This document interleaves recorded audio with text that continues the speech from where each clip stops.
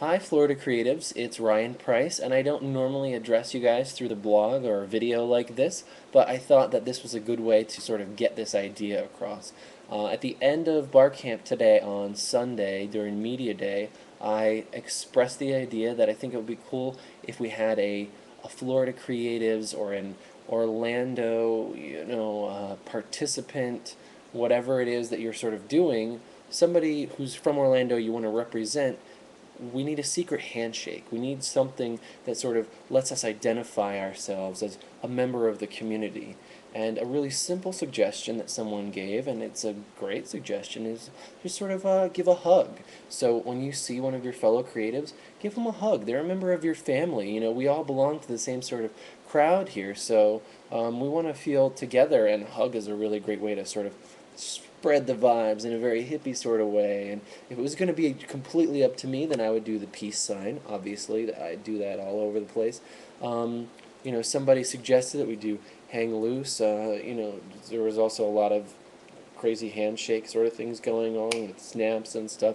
But there's also an idea I just had now was to do sort of a three-fingered wave, because we've got Mickey Mouse has only got three fingers, and it's a way that a lot of people identify with Orlando. So that'd be a fun thing too, and it's sort of geographically, specific to Orlando. So maybe that's not very good for a Florida type thing, but you know, I'm just throwing some ideas out there. I do like the hug idea quite a bit, because it makes us feel a little bit more together.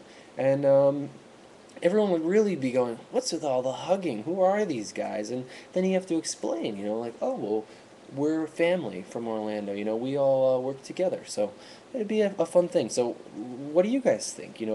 Let's see some suggestions. Record some videos and post them on the comments down here. And if you can't figure that out, maybe we'll just post them on this post also. I mean, anybody can get a login to the floridacreatives.com blog if you want, and I'll let you post. And we're actually hopefully going to be restructuring things a little bit, have it a little bit more like a Google Groups or a Meetup.com type of a format, where all these groups can have some space to hold discussions and make their announcements right there on the site, so that everybody can sort of get involved and get the centralized information. We're going to keep the wiki around, but we might move it all to like sort of one central location, so that it all lives on one site and one login, and a little bit more interactive and integrated there. So if you guys want to get involved and help out recording and developing with that too, I know we had one guy, Rob, who said he'd like to help out with the design stuff. Please let me know.